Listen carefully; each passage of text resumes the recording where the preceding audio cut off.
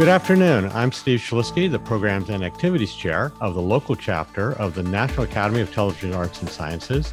Our chapter has been doing monthly Zoomcasts on a variety of subjects, but today we've been really looking forward to this one, presenting the first of what we hope to be a series of programs focusing on what works for the media professionals in our chapter. We are fortunate to have two talented MMJs who have helped define the craft in our chapter. We'll meet them in a moment, but first I would like to introduce our chapter president, Randy Forsman. Hi, Steve. Thank you. Welcome to everybody, all of our members and any non-members joining us this afternoon. But yes, my name is Randy Forsman. I am the president of the San Francisco, Northern California chapter of NATAS, which is the National Academy of Television Arts and Sciences.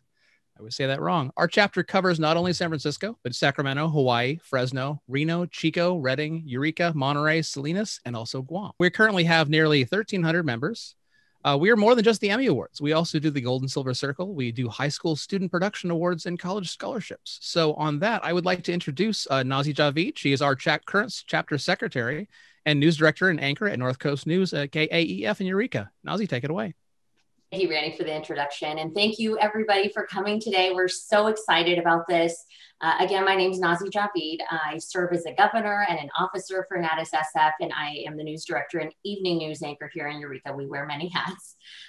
We here in Eureka, I'll tell you a little bit about us. We've got a total of 10 team members here. That's me. We have 2 anchor reporters, 2 multimedia journalists, 1 producer, 3 production assistants, a technical director, a creative services producer, and an engineer. So we're a small team, but we get a lot done. We are in Humboldt, the Emerald Triangle. We also cover Del Norte and Trinity and Mendocino counties. We are about 5 hours north of San Francisco. Our small newscast was nominated for an Emmy back in 2018 for our coverage of the campfire. And I have 1 open MMJ position that I'm actively recruiting for. I had to throw it out there. I'll drop a link in chat for anyone who may want to send an application in later or share it with someone you know. And with that, I will send it over to Riley Carroll, the San Francisco chapter's nominating committee chair. She is also one of my MMJs here in Eureka. Hi, Riley. Hi, Nazi. Thank you so much. I just wanted to say a quick hello. Like Nazi said, my name is Riley. I'm an MMJ in Eureka. This is my first job, my first news job, and I'm learning so much. It's a wonderful place to be. And I recently joined the Board of Governors for NATAS. And you'll just see me popping up in the chat, helping to facilitate some question and answers later on. Thanks, Riley. We'll send it over to Shane Calvert, who also serves as a governor on the board. He's from our sister station, KRCR, and who represents the Chico Redding market. Shane, can you tell us more about your market and position? Hey, hello from the road. Yeah, thank you everyone for joining us today, and thanks for getting my invite, those of you who joined. I am representing the Chico Redding market. We have roughly, give or take, sometimes over 10 MMJ positions covering Chico Redding, along with, a full news and TV crew production of commercials, promotions department, and I represent the promotions and commercial production department. So I'm really more on the promotions end, working with all of our MMJs. I don't work alone because when I'm out with the team, I'm with the MMJs, and part of that is shooting promotions, and then be also as a treat, be like, hey, let's do a stand-up because you guys are alone all the time. So we'll try to have fun and do that. But it's a great little market. We got a lot of talented people here. So thank you guys for joining. Thank you, Shane. Thank you, Shane. And we're going to toss it over to Chris Carpenter now out of CSU Monterey Bay, here to tell us more about his position with the board, the university, and the Monterey Salinas TV market. Hi, Chris. Yeah, hi. So my name is Chris Carpenter. I work at CSU Monterey Bay in the Cinematic Arts department. And I worked in television for many, many years in the local market. And I am the Monterey Salinas rep. I definitely am excited about this forum and having some of my students who are here get to know more about what's going on, as well as seeing some of our local reporters as well. So it's great to be a part of this. Thank you. Thank you so much, Chris. And without further ado, the guest speakers you've all been waiting to meet, KPIX multimedia journalists, Lin and Kevin Fehely. Where you at? Give us a wave. Hello, hello. Thank you guys so much for making time to be here with us today. I'll give you a little bit of bio behind each one of these amazingly talented journalists. Lin is an award-winning journalist at KPIX 5 News in the Bay Area. He joined KPIX in 2012, but has been reporting the news in the Bay Area since 2007. Is that right? And Da grew up in Oakland, in the Bay Area. From the Bay Area. He grew up in Oakland. Before his return to the Bay Area, he spent 5 years covering the news at 3 other TV stations in Texas, Southern, and Central California. He also spent 5 years reporting at KRON in San Francisco, as you heard him mention there. And his coverage of major stories, including the Oscar Grant killing, has earned him 10 awards from the Bay Area Press Photographers Association and the Northern California Radio and Television News Directors Association. We also have a quick look at some of his work. Check it out. When it comes to crime and safety, Oakland is a tale of two cities. We're at Lake Merritt, the heart of Oakland. To my right, downtown, uptown, West Oakland, and all the way up to the hills. Police say in the first 11 months, all of those areas, 12 homicides. To my left, East Oakland, 88 homicides. The farther east you go, the more shootings and killings. Here's a map of East Oakland. 2020, many say it's the worst year. A lot of death and destruction. But the Bay Area is resilient, and there are still a lot of good things happening. Let's end this year on a positive note. I'm setting up shop at Ghirardelli Square, asking people, what's your good news? Our big good news is this little guy. He was born in August. Incredible work. Just amazing. You know, speaking of talent, we have incredible talent with us. Also, Kevin Fehely is a guest speaker. He's an Emmy Award-winning general assignment reporter at MMJ for KPIX 5 as well. And before joining KPIX, Devin was at WXIA in Atlanta, where he spent 4 years reporting. During that time, he won a ton of awards, including 3 Murrow Awards and the Gannett Foundation Award for Innovation in Investigative Journalism from the National Association of Black Journalists for a series of stories that helped free a wrongfully convicted man. Prior to that, Devin reported for WAGA in Atlanta, WDSU in New Orleans, KSBW 8 in Monterey, and KNTV in San Jose. And we have a peek at Devin's incredible work. The winds are definitely here. The fire is spreading now downhill. We're looking at 80, 90 mile an hour winds. This is the story of how we ended up in a tiny kayak on the open ocean, a vast sea of blue, north of Santa Barbara. It's got a lot to do with this breathtaking beach, a sandy, unspoiled slice of California's coast that you've probably never heard of, and almost certainly, by design, have never stepped foot on.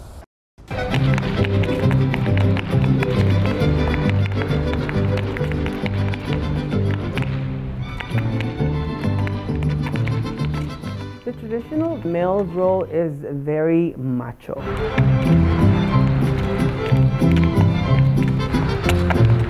And the women portray exactly the opposite, a very submissive role.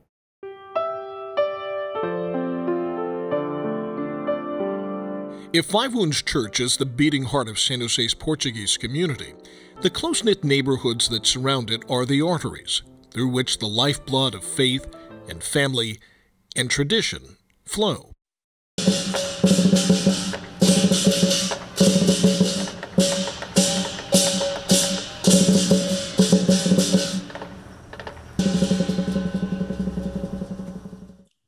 Unbelievable stuff there, guys. Just incredible. Give me the goosebumps both times. A lot of serious talent in the Zoom room today, so we are not going to waste any time. We're going to jump into our questions, which range from pitching to time management and creative active stand-ups. As you just saw, our guests have sample links to their work also on standby to show us how it works. So Don, Devin, thank you for being here. And thank you everybody for joining us. We all know that 2020 brought challenge, but it also brought innovation. And as we leap into this year, we're hoping that you too might share your wealth of knowledge with us, your secrets, because you guys have seen it all and you know what works. And for our participants, you can please feel free to drop your questions into the chat. If a question pertains to the topic of discussion, Riley Carroll will chime in and share your question to get that answered for you. And if you have something maybe unrelated to the topic, we will get your question answered for the back end of this call. So we have some set questions that we'd like to start with, but we are going to follow where they go. So the first things first, we're in the COVID era. As restrictions start to loosen and things start getting back to normal, what we wanted to know was maybe some of the hacks that you both learned during the pandemic that you intend to keep around. Obviously, and the reason why I have a wide shot is I'm going to move around a little bit, guys, and hopefully you guys can still hear me okay? Okay. So you had a lot to begin with, right, before the COVID era. This is how I typically, I have a strap to my camera. This is how I roll. Tripod, right? Just right here. And typically, one more time here. So I don't like to, I know some of my colleagues, they have a belt or a fanny pack to carry on the gear. I like to keep it very simple because I like to be mobile and moving. So this typically is just right behind here, my belt. And I'm just gonna do this. And this is typically my kind of how I typically go around talking to folks. I typically have a jacket on, white shirt right before the live shot, change it out very quickly. I'll show you guys my van very briefly later on. Change into a suit and tie, put some powder man action as I like to call it, and just kind of move forward. Now with COVID, I have this. Typically I like to use a lav mic, sometimes stick mic, but mostly before COVID, I used a lav mic. I like to just mic it up to them so I can follow them a little bit aside from the interview. But now with COVID, I got a little mic stand right here, set it up right before them and then stay about 6-7 feet back. And then typically in my back pocket and my side pocket, I would have maybe a bottle of small hand sanitizer and then wipes on my side pocket to wipe down the mic after each interview. So it's made things a little more difficult, more things to carry around, but that's how I typically work. And I hope you guys, especially the folks who are already working, we're a year into this, hopefully you guys already have a system in place. So that is my typical setup to try to keep myself, obviously the mask and all that stuff, and constantly, washing your hands and using your hand sanitizer. Knock on wood, got a piece of little wood right here. But kept me safe so far. The little system that I have in place, no COVID, none of that stuff. So, so that is my typical setup. Devin, I'll let you continue. Yeah, so I would just say that, throughout this time, I mean, there was a point at which where we were doing a lot of our stuff from home. So we were doing a lot of Zooms. I know that I prior to the pandemic, I don't know if I was ever on a Zoom, not even once, I don't think. And so kind of my setup evolved a little bit over time. Initially, foolishly, I didn't really know how to sort of natively record on the Zoom on the Zoom website. So I was doing things where I was setting up like either the phone on a stand and filming it, and then pushing it into like a graphic and using it that way sort of early on. But now like our station here in the Bay Area, some of the stations have had reporters that have not left their house in a year, and they still report from home. Our station, for better or worse, has really kind of been in the forefront and kept, their people in the field, empowered them to sort of take whatever precautions they felt were necessary. But we've kind of been in the field. And so that setup that Daw showed you, where you've got the camera on the tripod, and then maybe a microphone stand that might be 10 or 15 or even 20 feet away, is something that I think that a lot of us use. And I kind of like it for a couple of reasons during this time. I mean, there was a point in which people didn't really feel comfortable being up close. I mean, you're normally within arm's length of somebody as you're doing an interview. And there was just a time when that was, I think just wasn't socially acceptable. People didn't really feel comfortable. So I would set it up probably 10 or 15 or maybe even further away, feet away. And one of the things that when you space those two things out, the interviewee and the camera, you can kind of control depth of field, which is something I kind of just like aesthetically. But you can also tell people if they feel comfortable, they can lower their mask because you're standing like 15 or 20 feet away from them. And usually to me, it looks better. You can hear them a little more clearly. And so that's kind of how I've done it, but it's been something that's evolved throughout the course of the pandemic, with what people feel comfortable with. Do you feel that journalists are getting complacent with all these virtual interviews, and that we're going to be going in this direction of it used to be like, oh no, a virtual interview, a phoner, we don't do phoners. Where are we going? What do you think? So I kind of think Zoom is with us for a while. Now, if there was a story that I was, like some of the examples of the stuff that you saw, if there was a story that I was really trying to do an in-depth story, I would probably try to avoid a Zoom, if only for the fact that you give up a lot of control over what that interview is ultimately going to look like. Because if you're doing it remotely, you're not putting lights up, you're not, choosing sort of your focal length or your depth of field or any of the things that you have the ability to do when you're in person. So I think that it's probably here to stay. If it was something that was really consequential, I would try to do it in person myself. But I think that there's a tolerance, there's an acceptance of Zoom because it's become so ubiquitous, So I think it's going to be a mix, but I think that if possible, and if it's for a story that's really important, I would just urge you to try and do it in person if you can.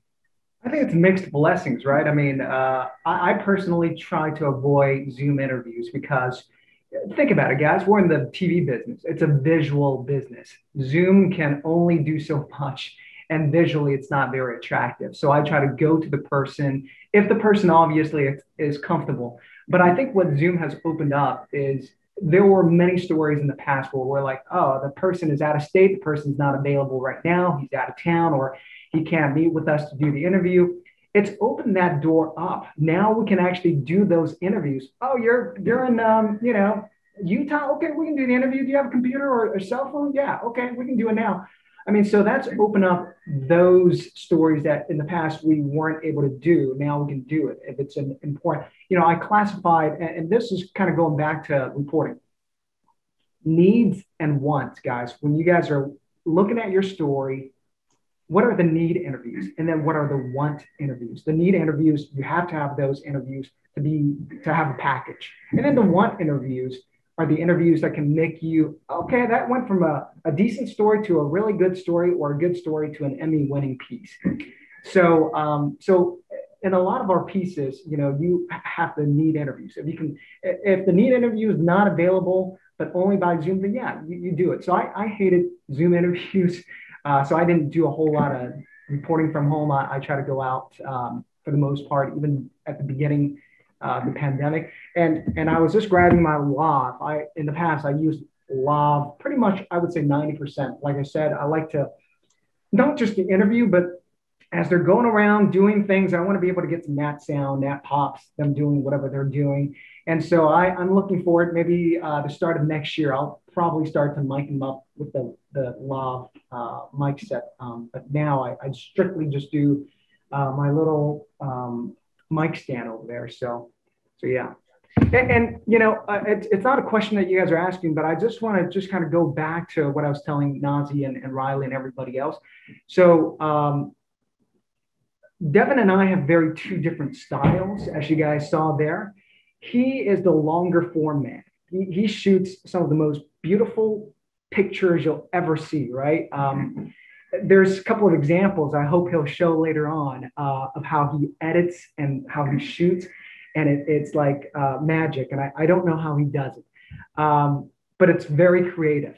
My creativity is in the shorter form, kind of like how I, set up. I do a lot of improvising, like, short story. I have a baby upstairs, so there isn't a whole lot of room to do like walking and talking and all that stuff. So got a little gym downstairs. There's a window in the back, so I just kind of taped it off with a cloth that's for my work van. So I do a lot of improvising, a lot of just like creative stand-ups to get it going. One, it's because I think sometimes news can be kind of boring. Okay, that sound, track, sound, track. It just gets really boring. And I just want to mix it up. And so I use sequences to create movement, just to make it look a little different. But when it's all said and done, it's about creativity. And Devin is also very creative. So it's two different forms of creativity. And so that is something that we're hoping you guys can learn briefly. I know it's very short, but we're hoping that you can see that there's a shorter form of creativity and then the longer form of creativity. Okay, I'll go back to you now. And let me just echo what Da was saying. I think one of the things that I really kind of want to communicate to this group, because this is something about people that shoot and edit their own stuff, right? And I think that there's kind of a tendency to sort of feel that you are somehow diminished, if you're a one-man band or an MMJ, or that you're somehow less than a two-person crew. And one of the things that I really just kind of want to underscore, and I'll come back to this at the very end, that creativity and artistry, I think, is within reach, even if you're doing it yourself. And kind of, I told Da this the other day, I feel like kind of the common denominator or the nexus between what he and I do, because you could see stylistically we're very different. But I think that we're both trying to be really creative. Now, Da has said that he kind of likes to do his stuff within the four corners of his day. He doesn't want a project that starts on Wednesday and finishes next Monday. And I completely understand that. And so he really sort of shoehorns so much creativity into the 8 or 9 hours that he's working. And I was just saying that I kind of come at it from probably 180 degrees different. I'm looking for opportunities to sort of take something off the day wheel so that I can sort of dig into that story and not have the constraints that often, deadlines and time constraints kind of impose on you. But I think that the destination is the same. It's to be really creative, but I think the paths there are just different. So our first question from Anna, she wants to know, you were talking about microphones, Da, and your stick mic. How often do the two of you include man on the street in your packages? Oh, very often. Let me show you a very quick creative piece. I'm going to share my screen. So I do about roughly five a year of these I call sequences to create movement pieces. Just because a lot of the stories, they just won't work with this method. He also calls them Emmy winners. That's their other name. Yeah, she can say that too. Actually, there have been times that people hate them too. So they're not automatic. But I do about 5 of these because they have to be numbers. They're very heavy with numbers. And also I don't need sound bites because I spend a good chunk of my day trying to line up interviews. But if I don't need to line up interviews, then it saves me a lot of time. I typically have an idea, how I want to pitch my story the day before. Like, okay, this is a story I can do. So I typically don't have interviews in these creative stand-ups. But then when I do go heavy on these like interviews, man on the street, Anna, this is what I do. So I'll show you a quick one very quickly here. Well, we're nearing the end of the year of the pandemic. It's one many would like to forget, but 2020 wasn't all bad. Oh, KPIX 5's Lin started this segment 2 years ago, and he is back at it again, asking folks all over the Bay Area, what is your good news? 2020. Many say it's the worst year. A lot of death and destruction. But the Bay Area is resilient, and there are still a lot of good things happening. Let's end this year on a positive note. I'm setting up shop at Ghirardelli Square, asking people, what's your good news? Our big good news is this little guy. He was born in August, and he's just brought so much joy and love into our home. And then around the same time, we also moved to the East Bay and bought a home. It's exciting. Never thought it would happen, but it did. And I started my own practice, which is great too. My good news is that this year I got my black belt at Vision Martial Arts after 5 years of hard work. What's your good news? I got a job promotion. My parents celebrated their 35th wedding anniversary. My star started off college this year doing online school, and I managed to get a 4.0. I go to my new preschool and I made a friend named Miko. I survived COVID-19. I contracted it as well as me and my family, and we all went through it smoothly and safely. We got engaged this year. I proposed to him, actually. We were thinking May 6th, 2023. We didn't want a coronavirus wedding, so we're trying to wait it out. What's your good news for 2020? My good news is I'm halfway through my master's program, and I'm actually here on a scholarship, and I am able to have my little sister come visit me. I'm from El Paso, Texas. I haven't seen her in a while. We're very close, so it's the best feeling ever, seeing her. We both got an Exhibiting Excellence Award and Student of the Month at Silver Oak School in San Jose.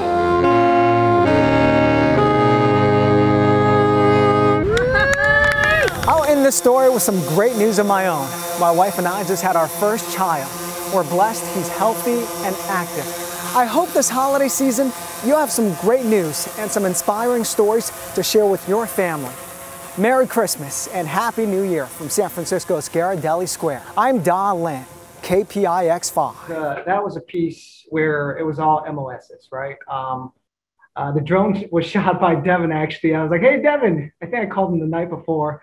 It's like, hey, I'm gonna go back to doing what I've done it, in the past. And so I was like, I'm gonna go back to doing what's my good news. Can you show up whatever time you can? And he does the anchoring weekend mornings. And so right after his morning shift, before he goes on to shoot his package, he came and shot that a drone shot for me before I started all of that stuff. So that's an example of how, hey, if you're going to get a bunch of MOSs, get me something creative. Get a creative way of shooting it.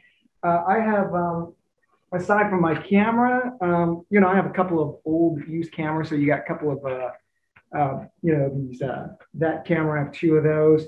And then I got a bunch of GoPros. I'm going to bring a couple up. It's a little good investment, I got 3 of these that initially one broke down. So I got 2 left now. So it's a good way to get different angles and be creative with the fisheye lens. Your station's going to give you what you need to crank out stories. But if you want to do good stories, you got to do your own little investment to look at what gear is good for you, what are some of the things that you need to make things better for your story. So that's great. If I may, really quick, actually, Daw and Devin, about that last story. Someone's asking, when you're getting, obviously you got a whole range of people for your that MOS story. What's your good news? What is the best technique for getting people to talk to you for MOS stories? Sometimes, I will tell you quite honestly, at our station, we often have to do MOS. I think we often do it sort of with a groan, because our news director, I presume, who is not listening, will say, we need some real people in these stories today. And he will kind of make that a point of emphasis. And so, I think Daw's story that he kind of highlighted really showcases a story in which the MOS really is the story. It's the heart of it. It's not something that's just kind of peripheral that you have to get and then you just kind of put into it. But I always think that, what I always tell people when they're nervous is don't rehearse it. It's not live. Don't develop a script in your head, because you're not going to be able to deliver it perfectly. Think of it like a conversation. And then I try my best to sort of engage that person and tell them, forget about the camera. Let's just talk for a little bit. And just trust me that I'm going to choose the best 6, 7, 8 seconds of it. And usually that technique, that technique works. Now, sometimes with MOS, you just have to ask a lot of people, sometimes. And those are the days that we kind of, as reporters, sort of groan a little bit. And we're like, and you end up asking a dozen people to get 2 people that says yes, but it's just something that you have to do. It's just part of the job. And sometimes somebody walks up to you and says, hey, what are you doing? And they become the perfect person, and it's very easy. But sometimes it's just a volume game. And I think to just try and keep that person from developing a script and just talk to you, because then it's going to be organic and real, and it's going to feel spontaneous. Yeah, at my station, I'm kind of known as an MOS machine, because I've known Duff for a while. and I'm a very casual speaker to people, as he knows. So I found out a lot that what frightens people is the camera. So what I'll do is I'll put the camera down and by my side. Obviously, they know because I'm wearing something from the station or whatever that I'm a reporter. And I'll ask them the question, what do you think of this? Or what do you think of that? And then I'll ask them, that sounded great. Can you say that on camera? Because I find that 90% of people that don't want to do it are just embarrassed that they're going to say something stupid on camera. So if they know they talk to you and it's a good response, most times, because it's off the cuff, they can say it again. And they're willing to say it because they know they didn't say something stupid. So because they're already in line with it, it really works really well for me. And I've had other people try that and it worked well for them as well. So.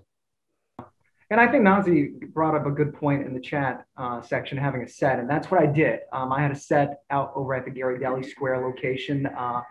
It's typically a well-traveled area anyway. During the pandemic, it's come slow. So it was pretty easy for me to just ask folks, hey, I know it's been a tough year. You want to tell us, if there's anything good that happened in your life in 2020? And, I would say it was a kind of like a 50, I would say more of, it's like a 70-30. 70% said, no, I don't want to be on TV. And then 30%. So I asked quite a few, but it was pretty easy. I had my setup, spent an hour setting everything up, making sure everything was good. So yeah, once you have a good setup, that's very easy. Pamela was asking, does your station provide the editing equipment? Yes, we use Edius, and I don't know what you guys use. For us, I've used about 5 different editing systems or apps in the past. My favorite by far is Edius. Edius allows you to incorporate drone footage, stuff that you download online, the things that you shoot, GoPro footage. I think Edius by far is the easiest. And I do a lot of the graphics you guys saw in the introduction with all the locations that are coming down and then the numbers pushing out. That's all done via Edius. You can import pictures. Let's say you want to import a map and then you want to put numbers on the map. You can do that. So Edius by far for me is the easiest and the best editing software to use. And someone was asking, how do you balance the time? Don't get me wrong, it's not easy. There's a lot. I mean, I've been doing this I started in 2002, right out of college. And a lot of mistakes that are made. And in fact, I've made some, I still make mistakes.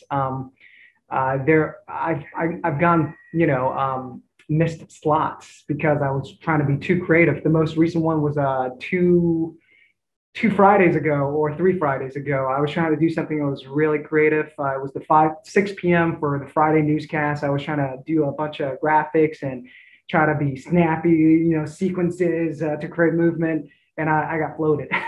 So obviously, if you don't make air, it sucks, right?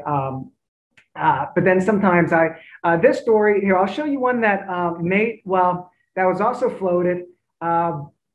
But, I was able to kind of maneuver, air it again one more time. So, I try not, knock on wood, I try not to miss slots, because if you miss slots so many times, you're going to be out of a job. But once in a blue moon, it does happen. Like I said, I don't do too many of these stories on a yearly basis, but when I do, sometimes my heart's pounding. This story here, you guys saw it briefly. So when it comes to crime and safety, Oakland is a tale of 2 cities.